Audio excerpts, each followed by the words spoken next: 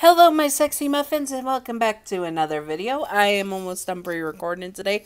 I just have this and the human sundrop one, and then was the other thing. Another Hell of a Boss episode to record. I believe episode 6, and then I just have episode 7 to record later on, but I'm not going to do that today. I'm just trying to get as many videos as needed. Anyways, in this pre-recorded video, it is going to be Human Godzilla. Now, I know I don't have a Human Godzilla because I don't want to use people's fan art and claim it as my own, or even use it without the permission in a Yandere thing, because that's not cool. Anyways, so we're using the poster. And this is Human Godzilla with the powers of Godzilla, which doesn't factor in a lot, but we'll do what we do. So let's go with the Godzilla reasons. Godzilla as a human with the powers of Godzilla.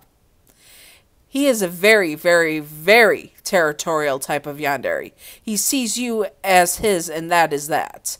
Anyone trying to get your attention or taking away his time away from you is basically trying to steal you from him, and he will get rid of them very quickly. Everyone else who stays away from you and such does not matter to him, really. He doesn't care what they do with their lives or what they do with other people. It's just you that matters, and that if they're rivals, that he would get very pissed off. He is very highly intelligent, like he is super smart, so he's always planning ahead. He has a plan for everything. He is always steps ahead of the rivals and such, and always steps ahead of you. And he would be able to predict how you would react to him, so it's very unlikely that you would reject him. By the slim chance you do, that is not good.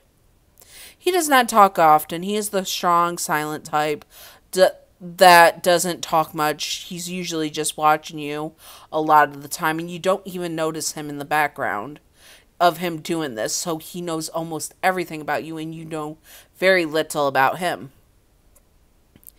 He is the type that if you were throwing a fit, he would legit hold you down, and as a fit, I say, trying to get away from him or fight him or deny his love. He would just hold you down, let you tussle it out, scream your head off, kick, scream, frail, and he's that strong that he would be able to keep you firmly down, and then when you're done and finally calm down, he'll be like, do you feel better? And even if you don't, he would say it's okay and then support you and help you de-stress from using all that emotion and such.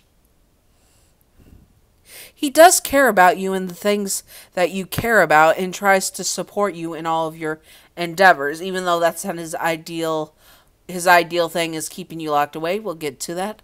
But he does try to support you in what your interests are all the time because he wants you to thrive. Your happiness is very important to him. Not as important as your safety.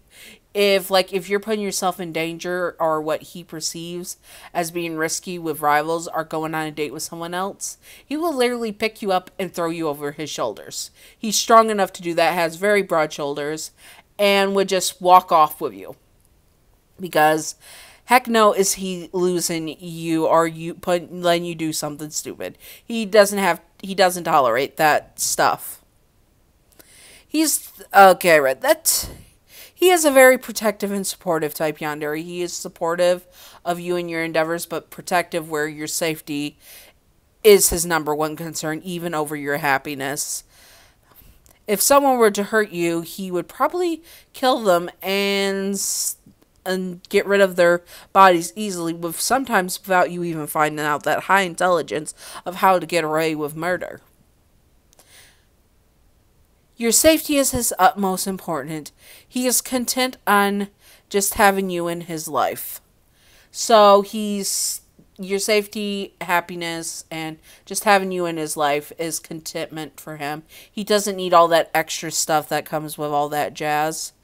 His ideal relationships would be you and him in a cabin in the woods where he is chopping firewood and you are drinking hot drink of your choice on a winter night. Watch him cut the firewood, shirtless obviously because them shoulders. That is his dream life with you, and And of course, with his Yandere side, it is somewhere where you do not know the layout of the woods and you would never figure it out, so you would never run away. If you do run away, that's not the best situation. He is a scary, calm type of Yandere and does not lash out against you, but you will know when he is angry with you, maybe because you ran away from him? Well, maybe a broken leg will teach you not to run. Maybe you will learn all you need is him. He supports you. He gives you what you need. He gives you a life you want. All he asks is for you to be with him and be safe. He will have a cold, blank stare as he breaks your leg and then puts you into a splint. He will take care of you in hopes that you have learned your lesson. And if not, your new limp will make it even harder for you to run away next time, and will leave a track for him to follow, so it's not as hard the next time. Okay, that got a little dark at the end. Anyways, I hoped you all enjoyed this. Now, the last one of the requests I think I have, and then I think I got all the requests done. I might have to double check to do them, but is Human Son. I might get more requests between now, this recording, and later, so don't hold me to I have them all done. But I think I got the bulk of them done. Anyways, I hope you all enjoyed. If you would like to see maybe triplets of the three-headed one, I cannot pronounce his name, Gildadar, or something like that. Gildada, or something like that. The three-headed dragon, like triplets as humans. If you would like to see that as a Yandere, what that would be like, because that is slightly different, because humans have a different way of they would protect, because I did more so as the monster. And I hope you all enjoyed this, and stay sexy, all my sexy muffins. Bye-bye!